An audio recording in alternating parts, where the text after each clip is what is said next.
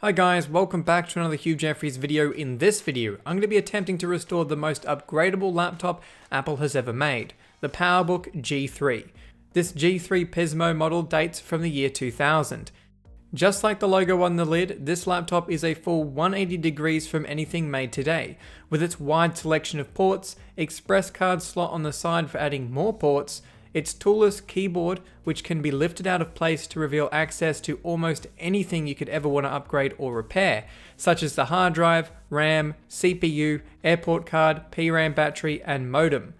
But it doesn't stop there. Apple implemented two hot swappable bays that allow you to double your runtime with two batteries, or have one battery and another module, such as a DVD-ROM, floppy, zip drive, or a number of other third-party made modules.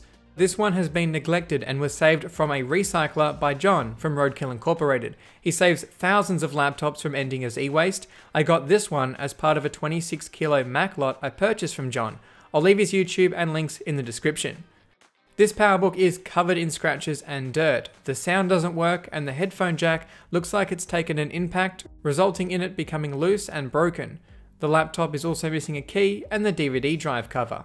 I haven't touched this laptop since unboxing it from the 26 kilo Mac lot video. Trying to turn it on, I found that nothing happened and the laptop was dead. At first I thought it must have been my charger, however thanks to a video from my mate Nathan, better known as PSivRite, I learnt that it might be the PRAM battery causing the issues. So I opened up the keyboard and disconnected the wire going to the PRAM battery. Trying again, this time around the laptop booted right up with its beautiful red display. The redness in the display goes away after about 30 seconds to a minute and the screen looks perfectly normal. Now we'll get a network time error here. This is because we've disconnected the PRAM battery, which was dead in the first place anyway. After taking out the DVD drive and lifting up the keyboard again, we can actually fully remove this battery. Looking at it closely, it appears to be made up of a few button cell batteries. As working replacements are very hard to find, I'm going to try and dissect the battery to see whether I can install new battery cells. Building a replacement one of these should be possible. You can see each of the four cells have been spot welded together. These batteries are 2, 3, 30 cells.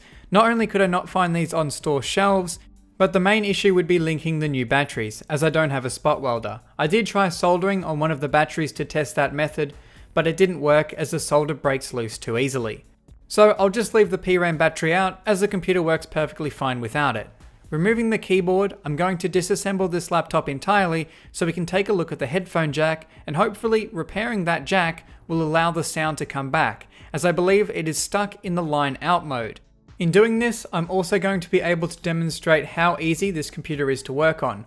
Right away, I'm able to access one of the RAM modules and the CPU cooler. Removing it, I can simply pull up and unlatch the CPU board. On the first side, you'll see the CPU and one RAM module, and on the other side, you'll find that other RAM module, and what I believe is the graphics chip. This makes upgrading the processor super easy, and third parties even made G4s work in these older G3 machines.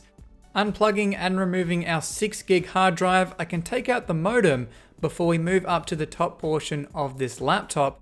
Removing the cover over the hinge, I can disconnect the LCD cable and start removing the backlight controller. It is plugged in with 2 cables, so after removing that, it is free to come out. Around back, I can remove 4 Torx screws. These are the screws holding in place the display assembly, so if you've ever got a loose hinge, it's pretty easy to tighten. With the display removed, we still need to dig a little bit deeper so we can get access to our DC in board, which houses the headphone jack. I'll need to disconnect the trackpad cable and several screws holding in place the top casing. One of the pegs holding in place the top case was already snapped off, likely from years of use. After unfastening all the screws on the bottom of the laptop, there's a few more inside I'll remove before separating the two halves. It is clipped in at the top, so I'll need to carefully maneuver it out of place, being sure to disconnect the power button and speaker cables.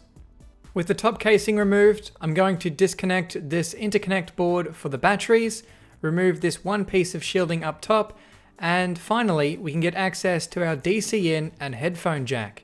I'll carefully lift up, disconnecting it from the main logic board.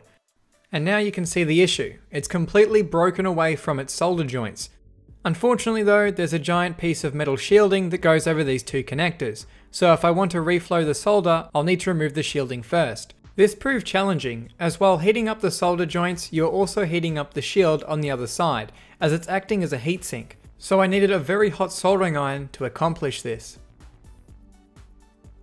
With the shielding finally removed, I can apply some fresh solder onto our headphone jack. It appears as though it didn't really have a whole lot of solder on it from the factory anyway. And our end result looks pretty good, so hopefully this will restore sound for our PowerBook. I'll reinstall the shielding on top, but before we get that installed, I'm going to brush out the inside of this laptop as it's got a bit of dust in the fan and a few dead bugs. I can reconnect our repaired DC in board before reinstalling the frame and battery control board. With the laptop open, this is a great time to check out how the hot swappable drive bays work. You can see on the right side a battery and data connector to allow a module or battery to be connected. On the other side, you'll only find a battery connector, so unfortunately you can't run 2 modules at a time. After looking at that marvel of engineering, it's time to start reassembling the rest of the laptop. I'll reinstall the shielding and give the internals a bit more of a clean before I attach the top casing. I'll reconnect the power and speaker cables before reconnecting a few more ribbon cables and installing a few more screws.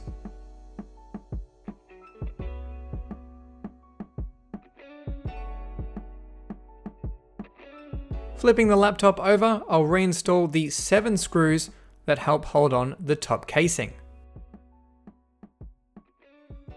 With that out of the way, it is time to reinstall our LCD panel. Simply sliding it into place, I can reinstall the 4 Torx screws behind the port door on the back of the laptop.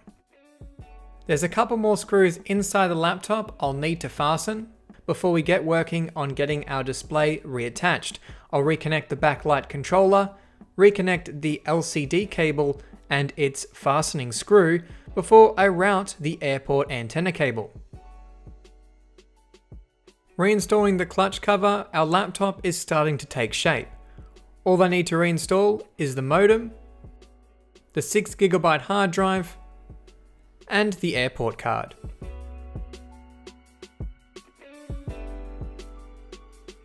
Proceeding, we'll need to install our CPU module. This houses 128MB of RAM. I don't currently have any higher capacity memory modules, so 128MB will have to do. With that being said though, this machine can support up to a whopping 1GB of RAM. I'll need to clean off our CPU and heatsink prior to reinstalling some new thermal paste. Applying a generous portion to the CPU die, I can reinstall the 3 screws holding in place the heatsink. With that, all that remains is to install this metal shielding and the keyboard, which simply plugs into place. With that, I can fold it over and test out the laptop. Pressing the power button, this happened. We did it. It now has working functional sound. We still of course have our bright red screen on boot, which slowly fades to the correct color. This is likely due to the age of the backlight in this display panel. With our laptop functioning, it's time to fix a few of the cosmetic flaws this laptop has, starting off with a replacement up arrow key. I managed to find one of these online, and it's fair to say parts for these laptops are getting harder and harder to find. So, whilst installing it, I was very nervous about breaking this plastic clip, which proved quite challenging to connect into place. I ended up using a pair of tweezers which helped me squeeze it in a little bit so I could get the plastic pegs installed into their metal brackets. However, after that was done, I could simply push the keycap into position. Good as new. The last thing I'll need to do is give this laptop a good clean. It's come from a recycling facility and it's been used pretty heavily over the years, so it's grimy and pretty disgusting. I'll use some alcohol to try and clean this up as best I can. This laptop is going to be far from perfect in cosmetic condition because of just how scratched and beaten up it is. There are many cracks in the plastic, which of course I can't remove, but I'll do my best to make this laptop look as good as it can. I even tried using some 2000 grit wet sandpaper to try and buff out some of the scratches. However, this actually made it slightly worse, so definitely don't try that. With no obvious way of removing the scratches in the plastic, I'll move on to installing some new feet on the base. With the outside portion of the laptop nice and clean, it's time to get the palm rest and display looking just as nice. So I'll use the same methods with alcohol and a microfiber cloth to do the best in removing all of the grime on this laptop. For harder to reach areas, I used an old toothbrush to be able to scrub into the grooves and speaker grills of the laptop. Finally, I'll wipe down the keyboard and palm rest, as well as our display, and we're done. So this is it, a 2000 PowerBook G3 Pismo. While it's not in the greatest cosmetic condition, it definitely cleaned up nicely and looks better than it did before. I wasn't able to find a replacement DVD drive or faceplate, however, given how easy it is to replace, if I come across one, it's a 5-second install. While the battery also doesn't hold a charge anymore, I may resell the battery at a later date if I get the correct equipment to do it safely. This laptop works fine, including both internal and external audio through the headphone jack we repaired.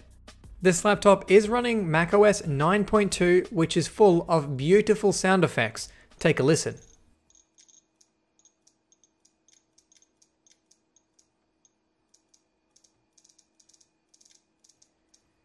For those wondering for what the specs of this machine are, it's got a 400MHz G3 processor, 128 megs of RAM, and a 6GB internal hard drive. With all that being said, I truly wish laptops were still built just as well as this very machine here. It is so upgradable and so repairable. If Apple made one of these machines today, I would definitely rush out and go and buy one.